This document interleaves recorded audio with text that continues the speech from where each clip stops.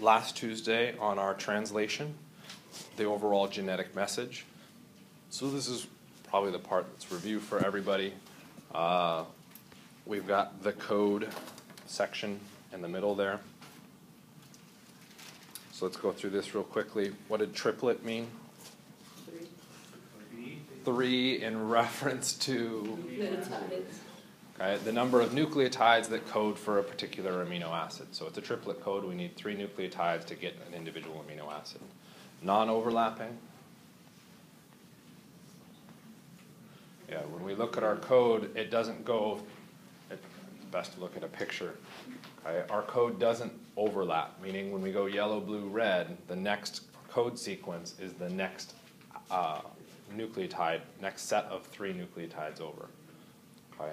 So it doesn't duplicate on top of itself. Commaless.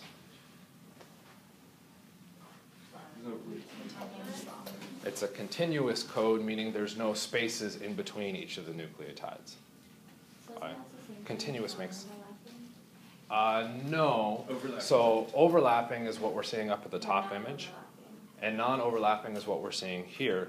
But I could go through, if we look at the comma or the comma code or punctuated code, I can go 3 nucleotides, comma, next 3 nucleotides. That's not overlapping. Okay. So it's still a non-overlapping code, so we have to be a little bit more specific with what's happening in that secondary situation. So it's not exactly the same thing. So why are some overlapping and some punctuated? They aren't. That's what they're saying. These are the possible options that we could look at within an individual code. Based on our observations, we found that it's a non-overlapping code and that we're looking at a continuous code, or commaless. Okay? But those are the possible ways that we could have interpreted the code, and it turns out that those other ways didn't work. Gotcha. Because that's what like, is an even. So yeah, what they're showing there are the possible options. Because when we initially looked at this, what we had was just a sequence of nucleotides. How do we then go through and process and decide how that code works? So they ended up breaking it down into parts to see how it was actually translated. Degenerate.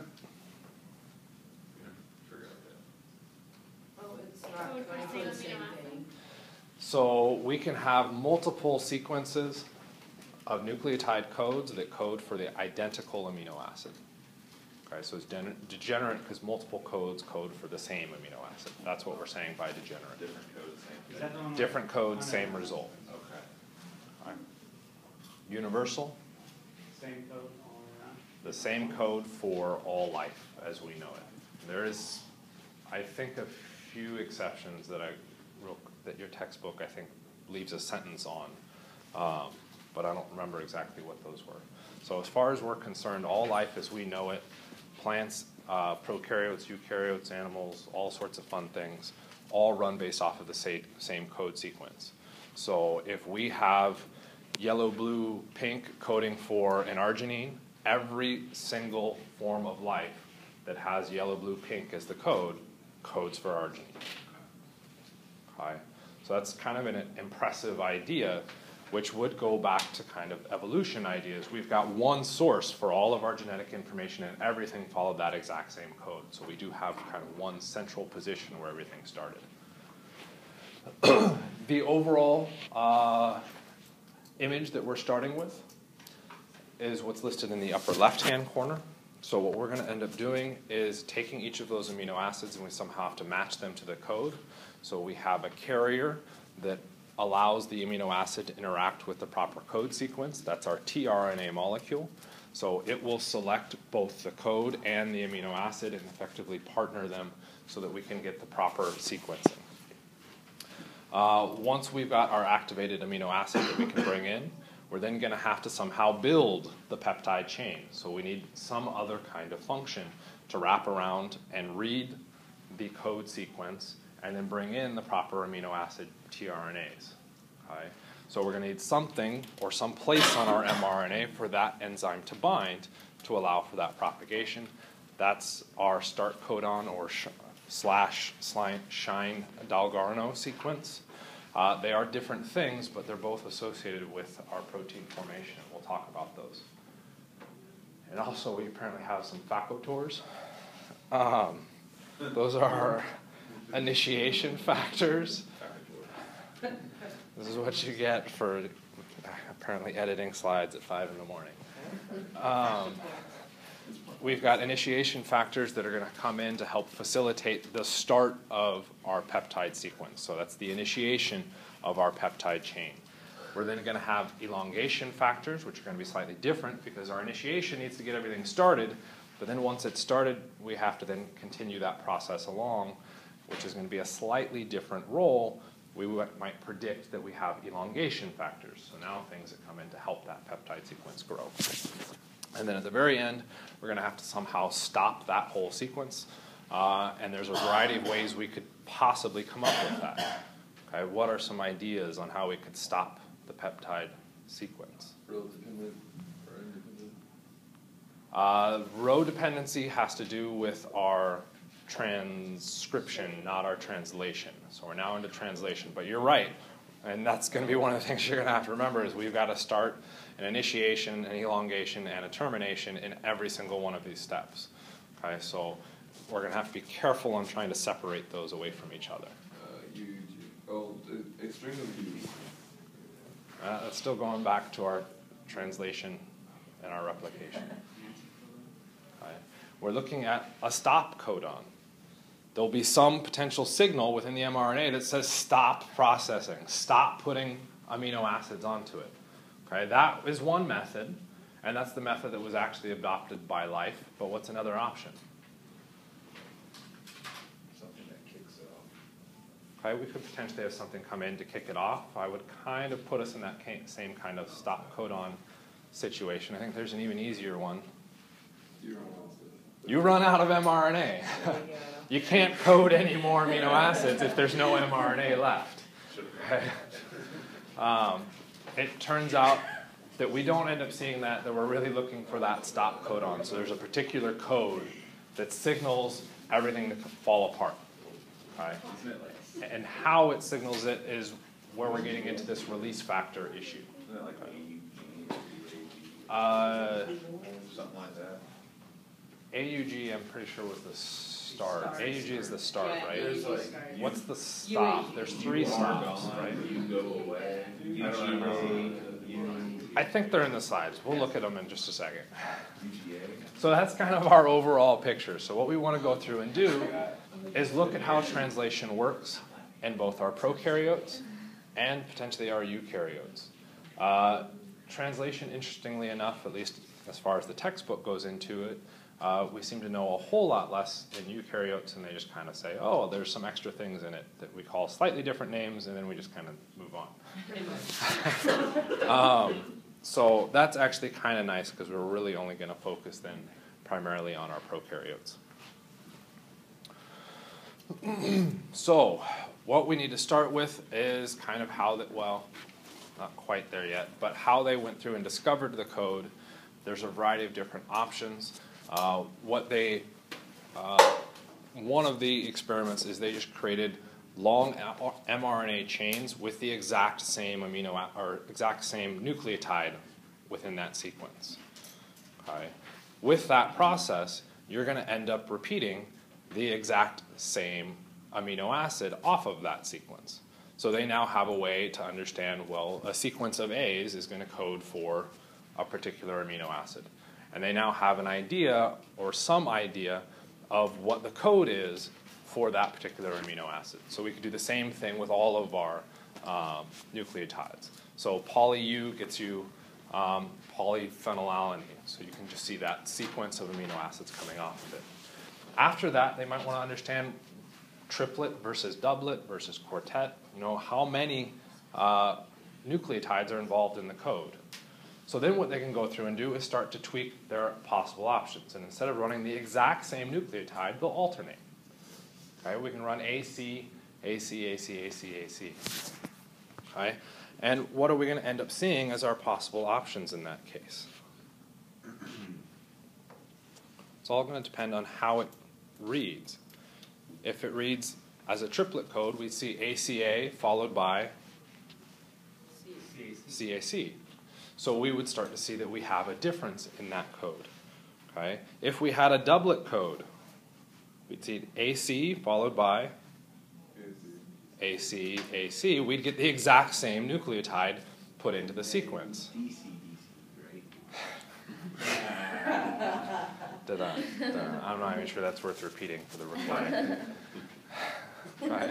So what they can go through and do is based on what nucleotides they put in, they can start to predict or see what the result is and start to pair that back to what are the possible sequences or possible codes that we could come up with. Okay? So in this case, if we see 2 amino acids, we very well can't be doing a doublet code. So the triplet code does potentially work. What about a quartet? Okay. If we did AC, AC, it repeats, we get the same thing. So that wouldn't work. What if we just had 1 nucleotide? There's no affinity for binding. Well, we could look at a lack of affinity, but we could probably get around that. But what if there's only 1 nucleotide? Is that even a possible code? No. Why not? There's more than... There's a lot more than 4 amino acids. There's only 4 nucleotides. We wouldn't be able to have enough consistent translation through that process. Okay. The other thing they went through and did was ran binding assays so that they can go through and they can start to tag different amino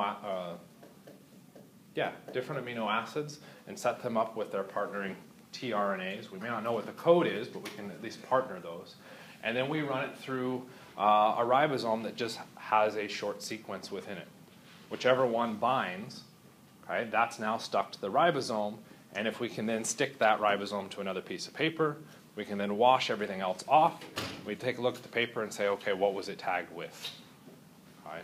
That way we can say, oh, well, the code that we use has to pair for that amino acid. Okay. Which is a pretty tedious process considering we've got 64 possible options. Okay. But we had 20, 30 years, and that was probably 4 or 5 dissertations.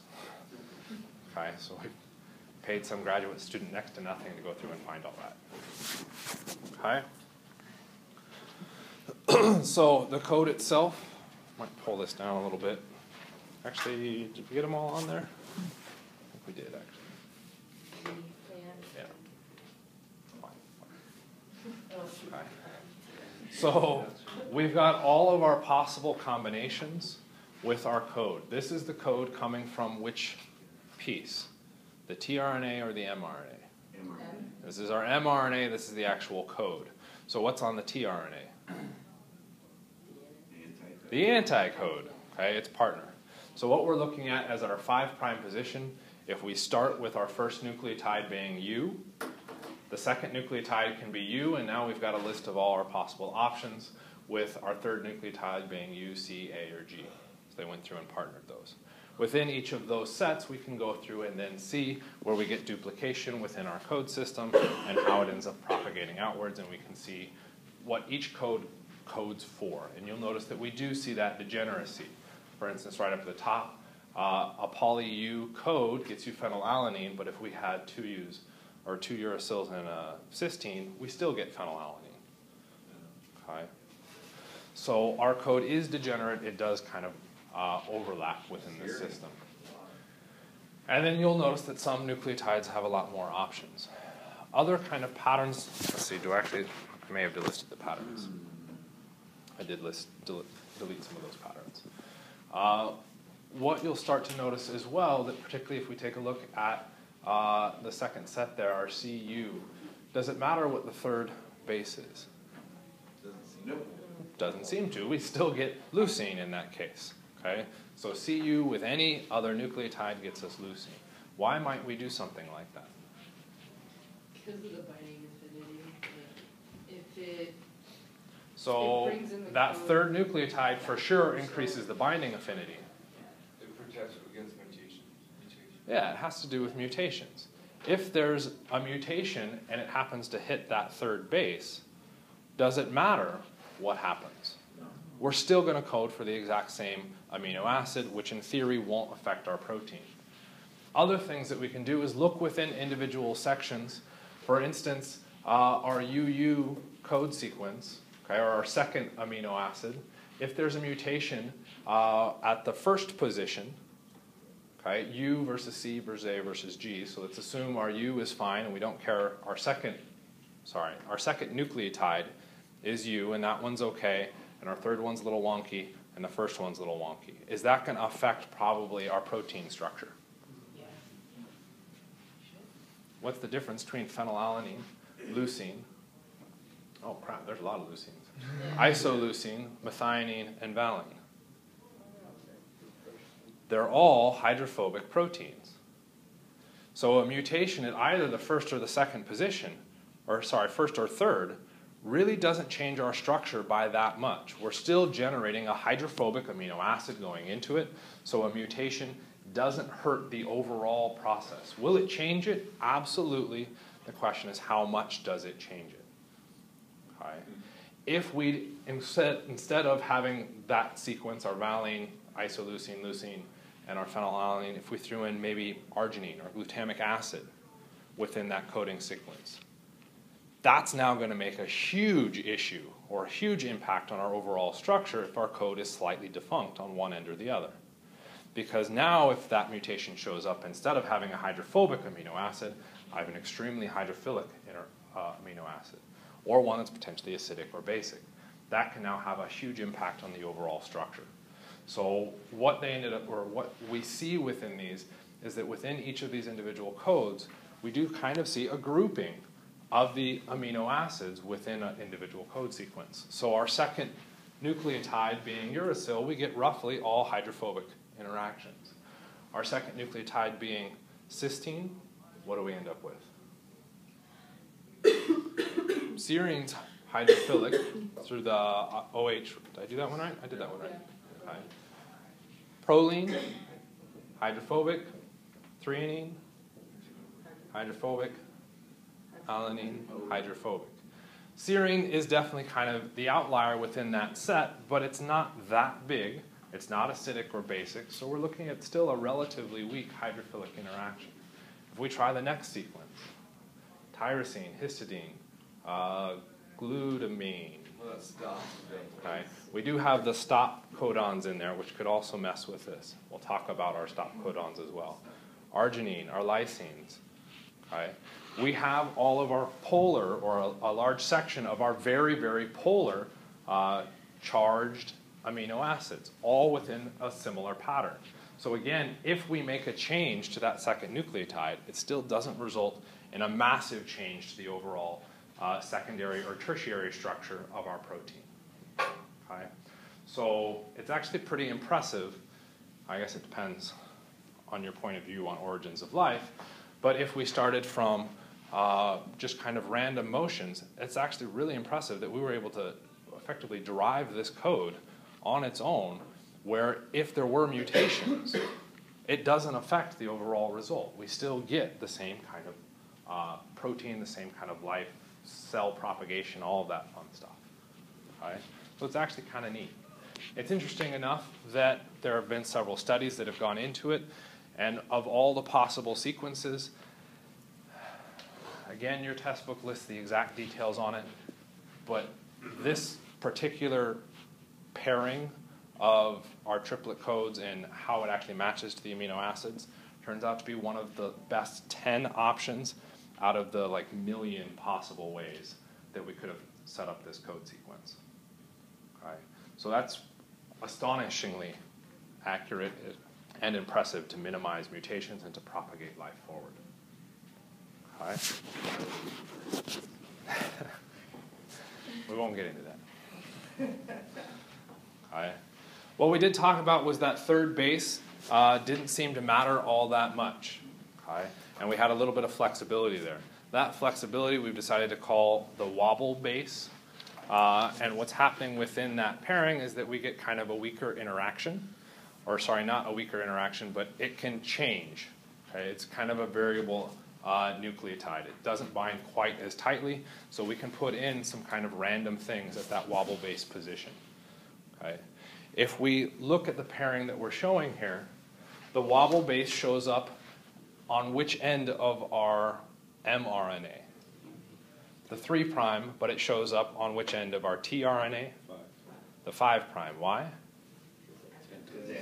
we're running anti-parallel when we go through to match these things up. Okay? So make sure that you keep that in mind when you look at these pairings. Okay? That wobble base is one of the things that helps us out because we can end up not causing mutations when we go through and do these processes. The other thing that will show up within our wobble base is that we can get some imperfect hydrogen bonding interactions. Right? It shows up primarily within the wobble base position, but we can see it happen at other places as well. Okay, what do we mean by that? What pairs with G? Z. Always? Turns out not. Sometimes it can pair up with U, okay, or uracil. Why would it pair up with uracil?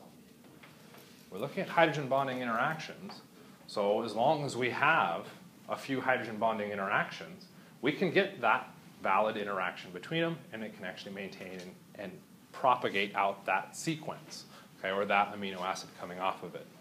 So they've gone through and kind of tabulated that for you and shown that for individual nucleotides, we can get different pairings, okay, which means if our tRNA has a G, that can pair with both our cysteine and uracil. If our tRNA comes in with a uracil, we can get both our adenine, which makes sense, and our guanine. Okay? What happens if we come in with an adenine? Interesting. It only bonds to uracil. We don't get a favorable hydrogen bonding interaction.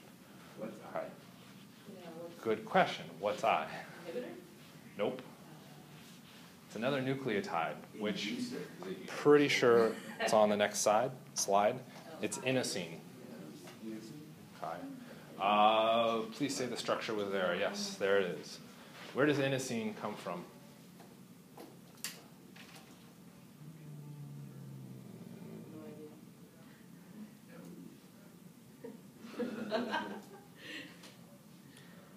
Where do we? So pyridine or pyrimidine or purine? Purine. What are our purines?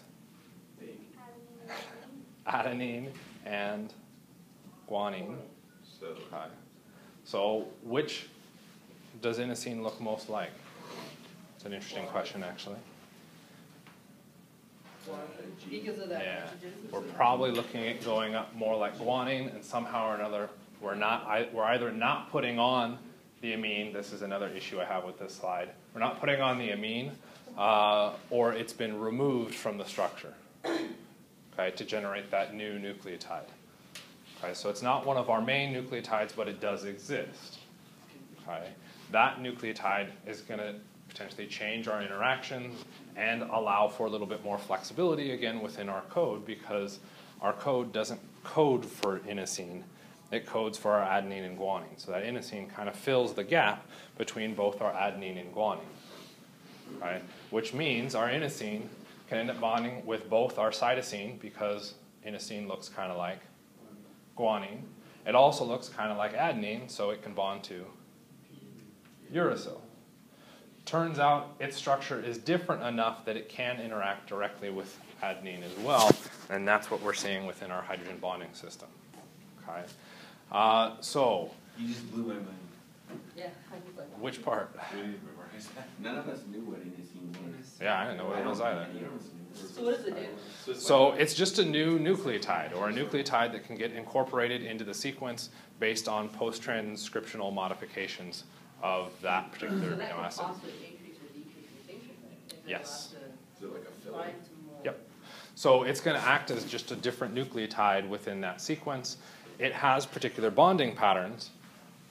Okay, so it's going to mirror the interactions that we would expect out of guanine and adenine.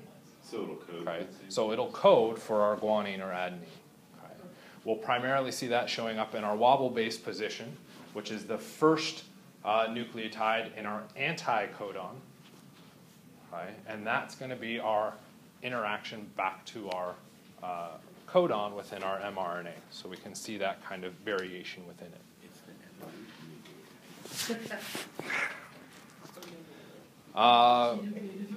Why might we want this kind of imperfect pairing? What's the evolutionary reason behind this? Oh, well, shit. It's already up there. Okay, we can get away with less tRNAs, because if we go all the way back to our initial code, Okay, within each of those codes, we have to have an anti-codon that matches that, okay, which means we would have to have 64 different types of tRNAs to do that matching. If we have a wobble base position where that third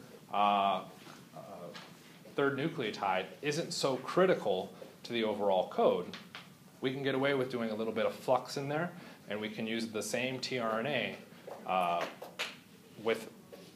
that will still code for that same amino acid. Okay, so it allows a little bit of flexibility within the code, and we can be less strict on our requirements for making more tRNAs. So there's less than 64 possible tRNAs, okay, which is kind of a nice thing. It also allows for a little bit more mutation stability in the overall sequencing as well. Okay. Sidebar, I guess. What might be the issue that I have with this slide?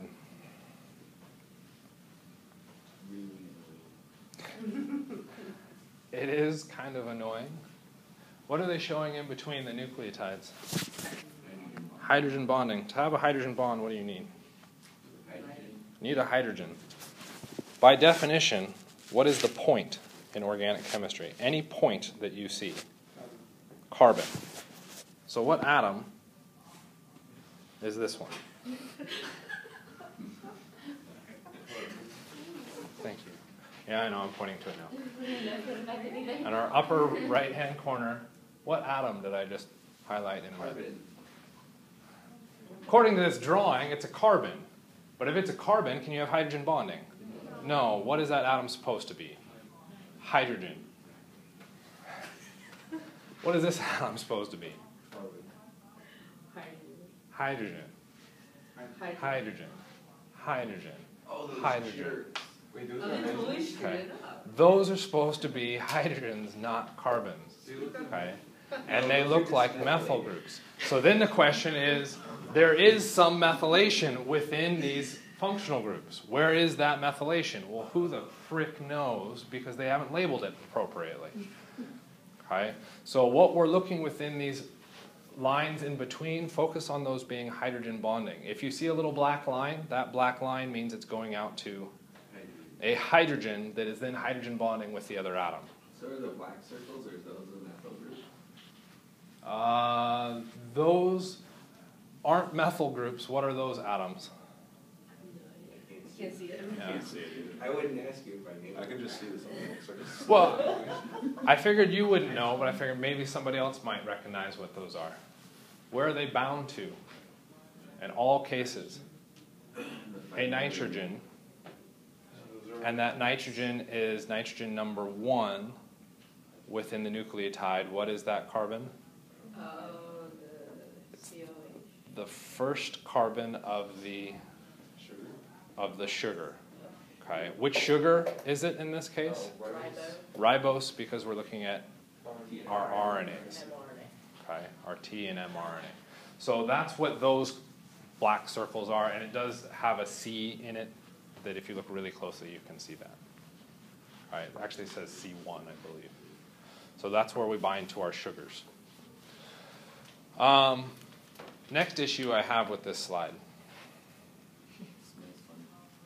It smells funny? Is that what you said? Yeah, when it smells stuff, its face gets all scrunched up.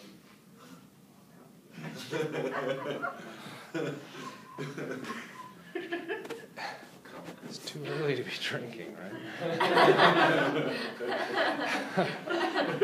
If we look at our partners, guanine can bind to what? Cytosine and uracil, right? So that's our wobble-based pairing. That's where we would expect to see nice hydrogen bonding interactions. What do those hydrogen bonding interactions look like between guanine and cytosine and uracil? So those would be a good thing to show. What does it show guanine binding to? Adenine. Why? Because we can get a hydrogen bonding interaction. It just doesn't happen to be entirely relevant at all to what you're studying. Okay? So, hydrogen bonding. That's it. Okay? So, this slide is nice because some of the pairings they're showing are relevant towards your wobble-based pairing. a lot of them aren't relevant. I tried to go through and start crossing them out, and I just got frustrated with trying to deal with it. So I stopped dealing with crossing it out. Yeah. Or G with, didn't they show G with G too? No, they just did G with A. Okay.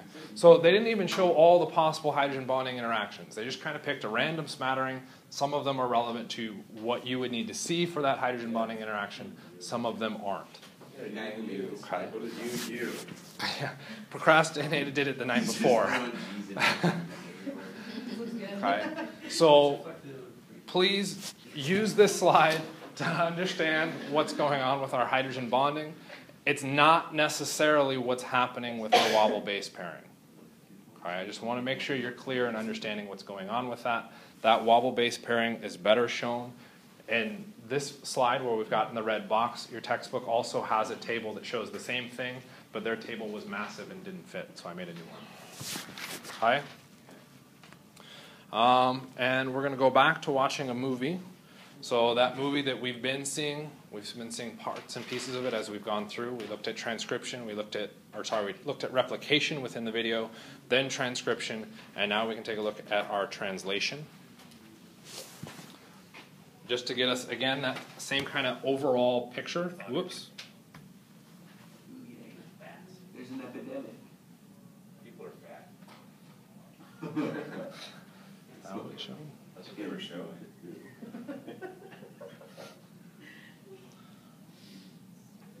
So is this just because no one slept?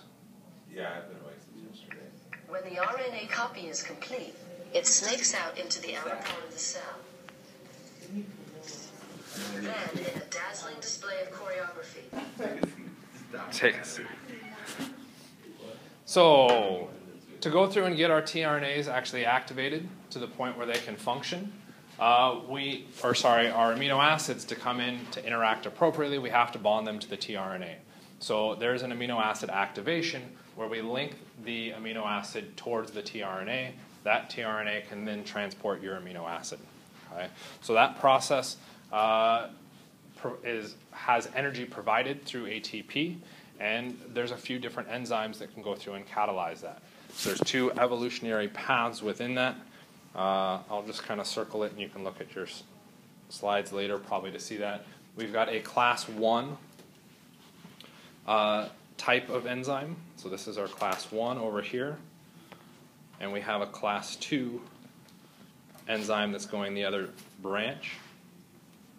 Okay. You'll notice if we continue to push out the arrows, which I can go through and highlight, we end up with the exact same product.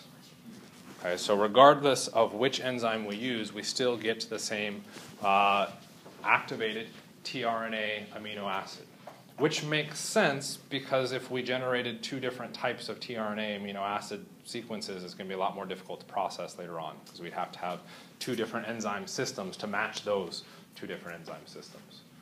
What's the difference between our class 1 and class 2? Uh-oh, only the people that are closest can figure this out. Let's see. What's that one do? No. One side's Okay. There's a lot of phosphorylation through this process. Okay. To start off, we're going to have our enzyme interact with ATP to pick up our amino acid. So that's going to start this whole process. At that point, we'll have our phosphate, our ribose, and adenosine, or adenine, attached to our amino acid, which is also known as, try again, there's only one phosphate, AMP for monophosphate. Your tRNA,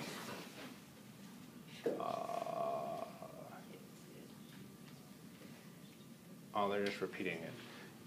That new complex will come in with our tRNA, what do they call it, a synthase. Your tRNA will have an active site where it wants to put the amino acid. At that active site, okay, so our tRNA is this weird squiggly thing down here. There's our tRNA. And what's attached to it is a phosphate with a ribose and an adenine. which means what's on our tRNA? AMP. Why do we have all of that AMP? Because your energy comes from that phosphate bond. It's providing the energy to allow for putting the amino acid on in the appropriate positions. Okay? Within that ribose ring, we have 2 active alcohols on the ribose. What are those 2 positions referred to as? Is that Nope. alpha and Nope. 2', 3'. beta? Oh. Okay? Remember when we talked about DNA versus RNA? Okay? The big difference was the ribose with both alcohols on it versus deoxyribose, where we removed one of those alcohols. Okay? One of the reasons why it was important to remove it is if we take a look at our class 1 tRNA synthetase, what ends up happening is we're using that 2' alcohol. That 2' alcohol will act as the nucleophile to interact with the carbonyl of our amino acid.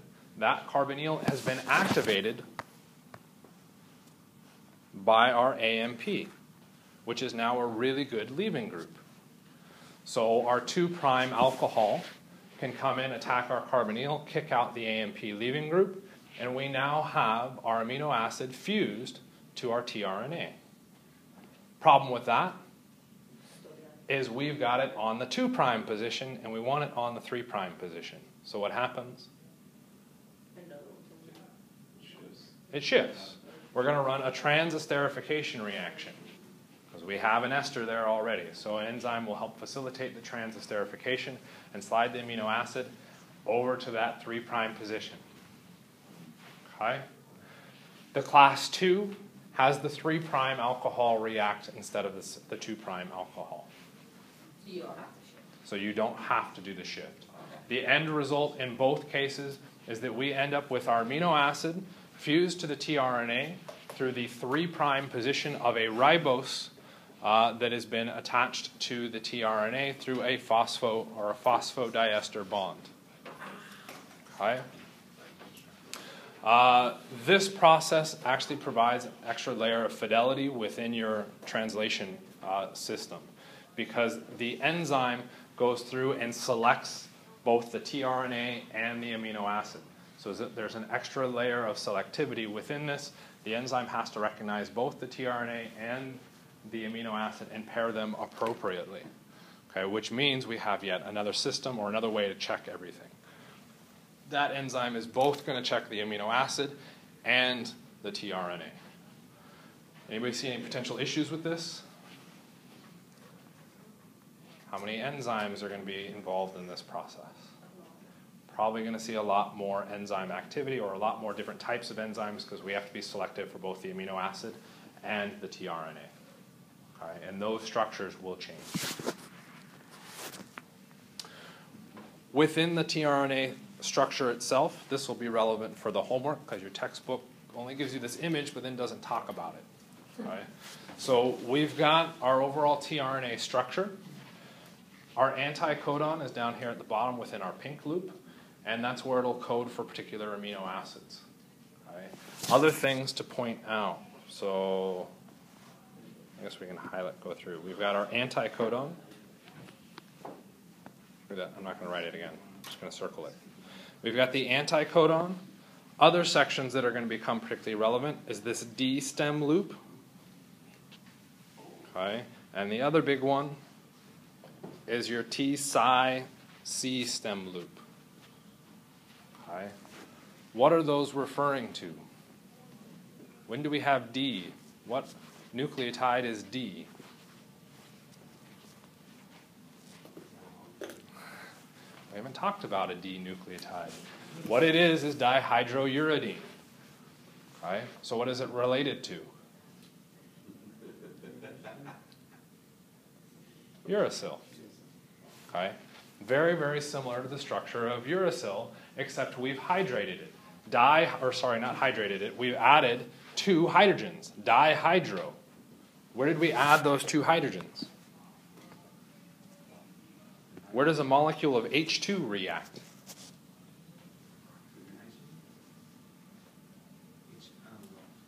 H2 and say platinum or palladium. That puts hydrogens on our alkenes. When we're looking at the dihydro, we're putting on extra hydrogens at that position. Okay. So our D nucleotide just happens to be a uracil nucleotide that has been modified by putting on hydrogen, so getting rid of that double bond. Okay. That gets us our dihydro. So within that loop, the dihydrouridine changes the overall structure of the tRNA, and we end up with a special loop there. That loop is one of the things that is triggered both within our synthase and in our eventual ribosome. Okay. What's happening with the T psi C? What is T? No, we think thiamine, except It's not. It's ribothiamine. what's the issue with thiamine? Is it bound into mRNA? No. Okay. Remember, that's why we had uracil. So what's happening with that T symbol is we're looking at ribothiamidine. It's again a derivative of the uracil. Thiamine and uracil are derivatives of each other anyway. But it's ribothiamidine, meaning we're using a ribose to bind a thiamine nucleotide. Okay, so it is getting incorporated into mRNA. We are seeing something similar to thiamine. The other one is our pseudouridine. Oh, crap. The pseudouridine, I forgot its structure actually. And lucky me, it's not talked about in your textbook. The pseudouridine, I'm pretty sure, is a methylation.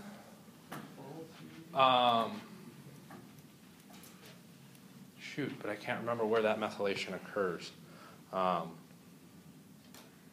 Crap. Did I write it down? That's where I was tempted to go, but I'm also suspicious it's happening off of your 2' alcohol.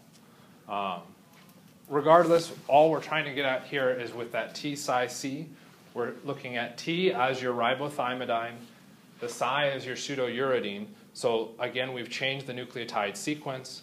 That sequence happens to happen in a particular loop that is referred to as the T psi C, the C being cysteine? It is cysteine. Why do I want to say cytosine? What's cytosine? I think we got them backwards. Cytosine is C, isn't it? And cysteine is your amino acid? Oh, yes, yes. Yeah. So cytosine is your C. So what's happening there is we have that stem loop. Right? That loop is, again, one of the things that gets triggered within our enzyme. So when we look at an overall structure of tRNA, we need to be aware of where each of these pieces are. So we've got our T psi C, that sounds fun to say, stem loop, our D stem loop, and our anticodon section.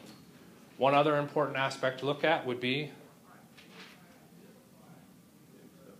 how about where we pick up the amino acid? The amino acid is up at your acceptor stem, and that's up at the top. Okay. Where's the 5' end? Shoot, I thought I included this on this slide because I knew I was going to forget it. Pretty sure our sequencing is 3', 5', but I might have that backwards. Okay, so we need to verify that. Okay. Huh? Why is that going to be important? Sapling asks a question about you labeling a tRNA structure on finding out where each of these sections are within the tRNA. Okay. So it's important enough that I figured we should include it in there because it's nice to know really where the codon is and where your amino acid are located. Okay, so that's the main reason I asked the question, but then it's got all those other pieces to it that you would need to answer. Okay. Well, it's a lot of stuff that you would have to memorize if I asked you to memorize it. If I just want you to do the homework and identify where those pieces are, it's not that big of a deal. Okay.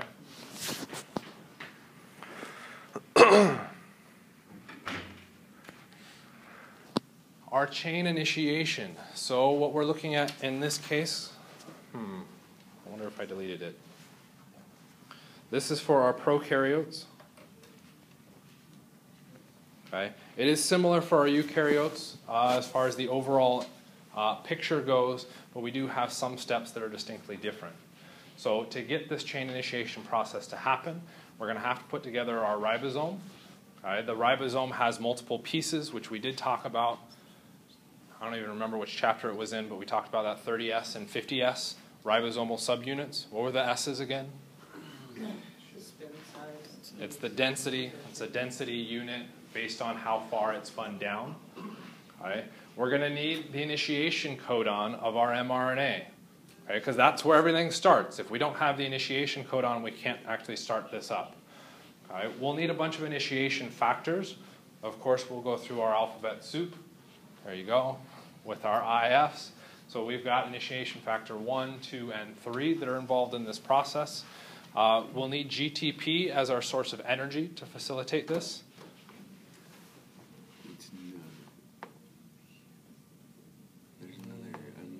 Oh, there's another nitrogen in it. So it's even more weird. Yeah. We'll also need magnesium. Magnesium is going to help fold the enzyme into the proper shape.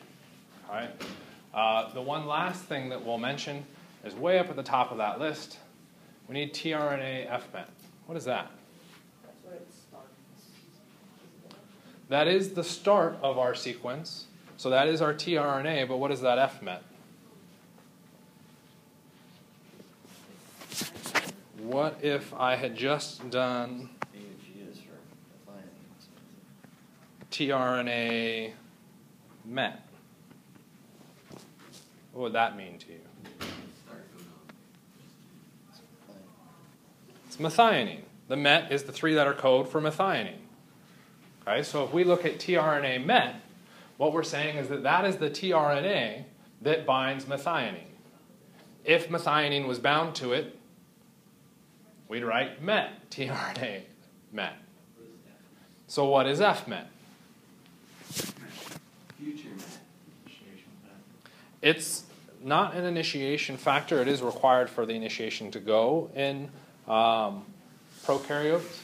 What FMET is formal methionine. Okay, the F is for a formal group, which changes its overall chemistry and prevents it from reacting off of one side of the amino acid. Okay, so it's used to start your amino acid sequence. What's interesting about that is what's the codon, our start codon? AUG. What is the codon for methionine? Also AUG. Okay, it's the same code sequence. So when it's the actual start codon, we need to incorporate FMET, not methionine. When the AUG shows up somewhere else in the sequence, we need methionine, not FMET. Okay, because remember, your FMET can't propagate out both ends because that formal group shuts down its activity. Okay, so how do we know that we should be incorporating FMET? But we said the initiation codon also codes for methionine, so that doesn't quite work.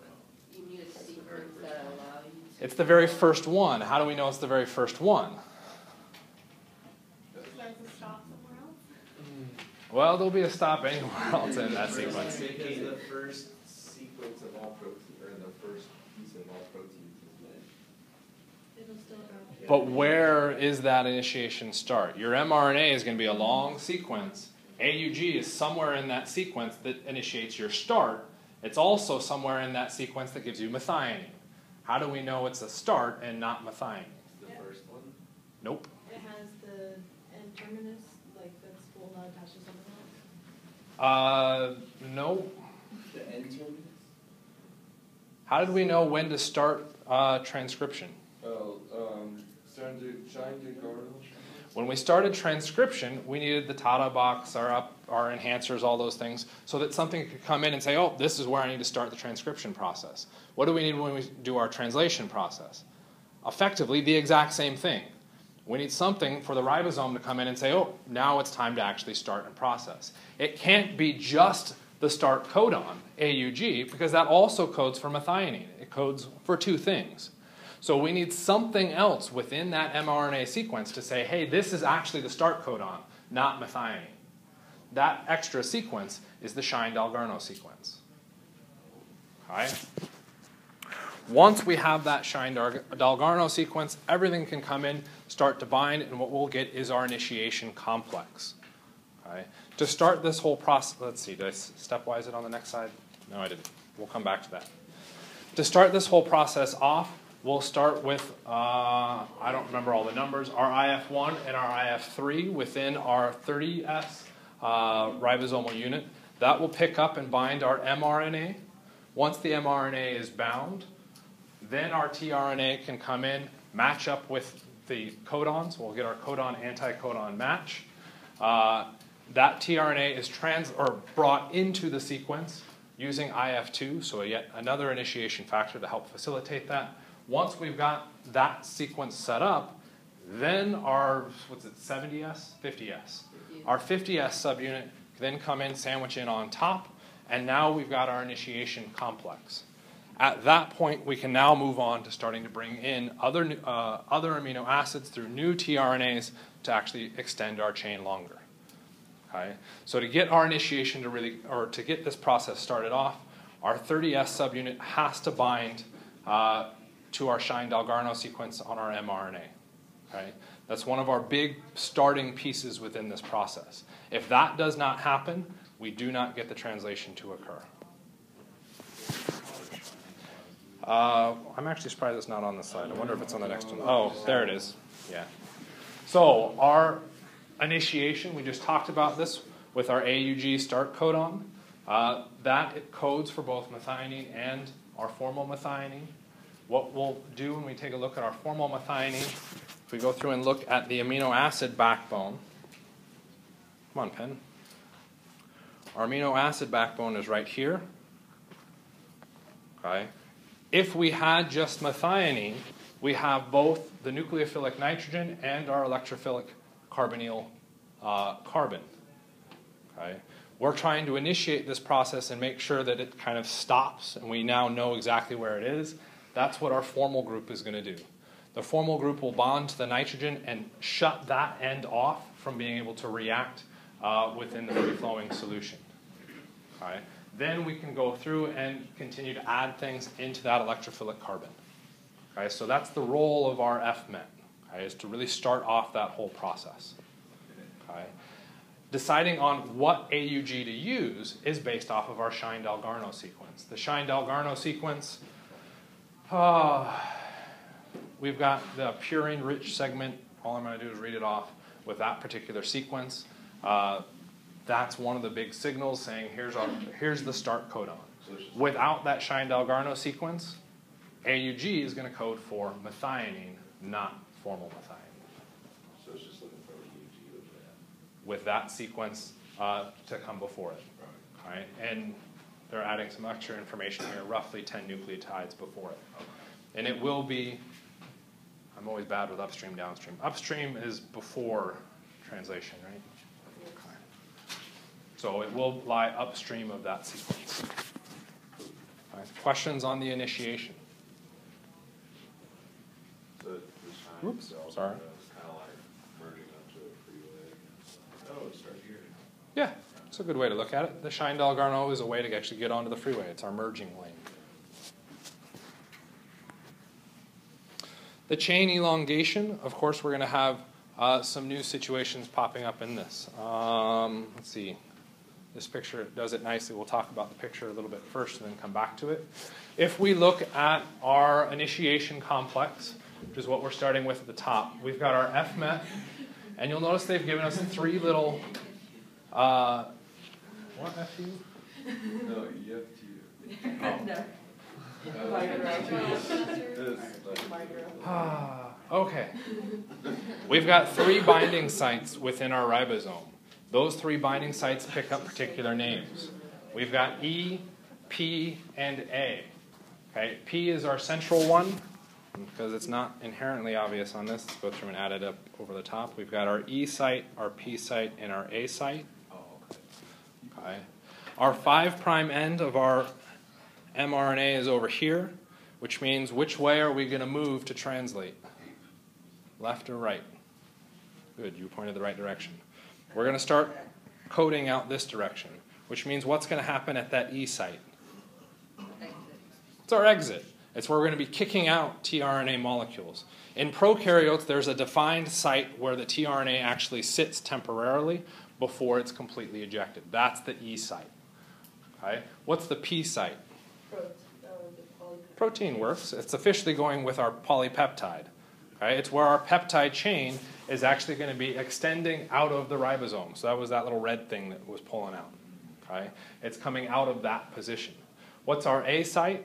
Where it enters, with tRNA enters. That is it is effectively an entrance. There is a reason behind the A. What was the A?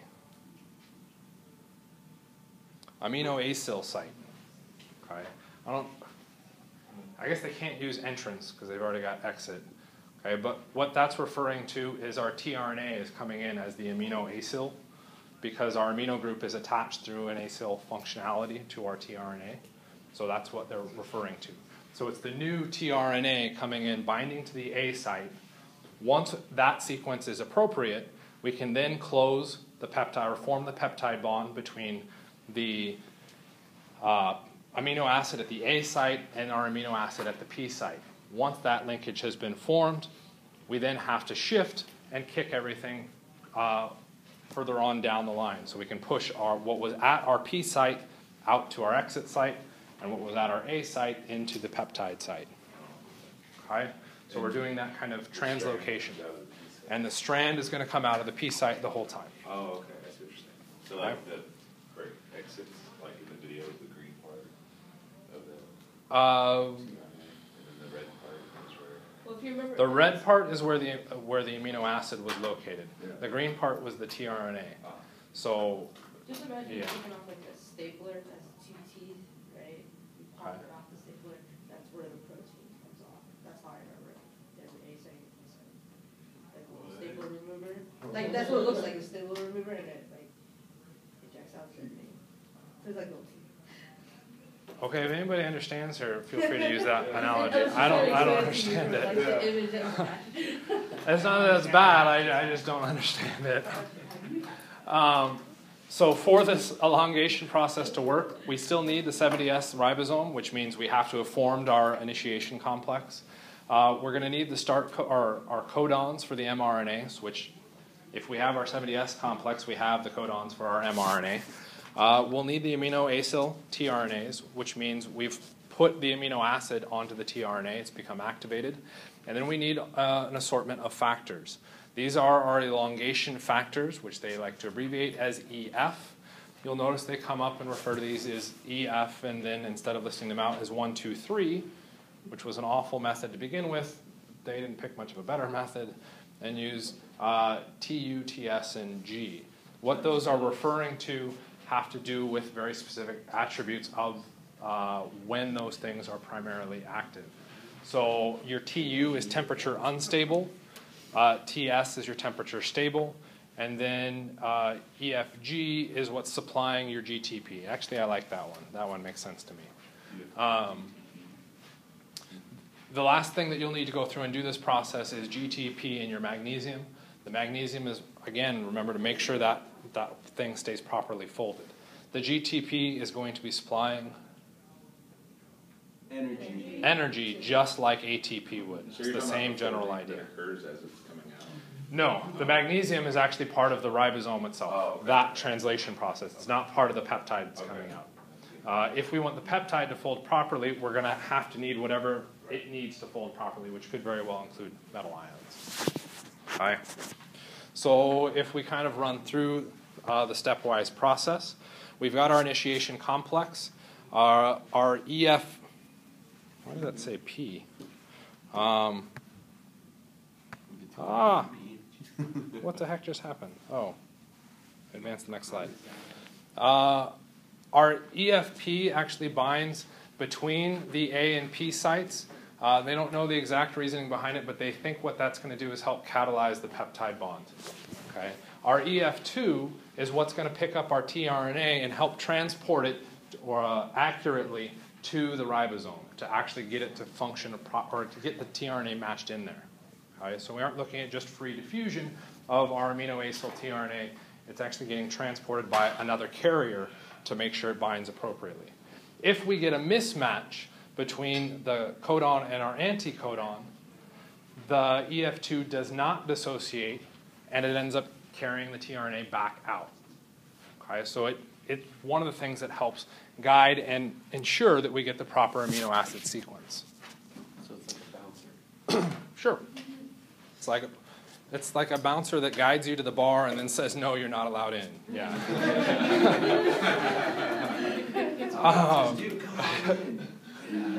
In that process, once the peptide, or sorry, our amino acyl tRNA has been bound appropriately, that's when we'll eject the EF2. Yeah, kick that out, and in that process is ejected out with GTP. It then gets recycled back into its active state where it can pick up another amino acyl tRNA using the EFTS. Okay, so that's what facilitates that. At that point, we now have our amino acids appropriately aligned up based in the proper sequence. Okay, that's where our EFP potentially helps with that peptide bond formation. So we'll end up getting a peptide transfer. So our peptide, or our P position tRNA, will dump its peptide onto our A site, and then we now have to do our translocation and shift our tRNAs towards the left. Okay, so we can then move our peptidal tRNA to the exit site and move our amino acyl RNA that has the new peptide chain on it into the peptide site. That process, because again, we're looking at a motion, you're looking at more energy required to go through and push that. That's what's happening with our GTP, and our EFG is also involved in that process. Okay. Yeah, pretty much. Okay. This process then gets repeated again and again and again until we reach termination, which we will talk about on Tuesday, because we're definitely out of time. Okay.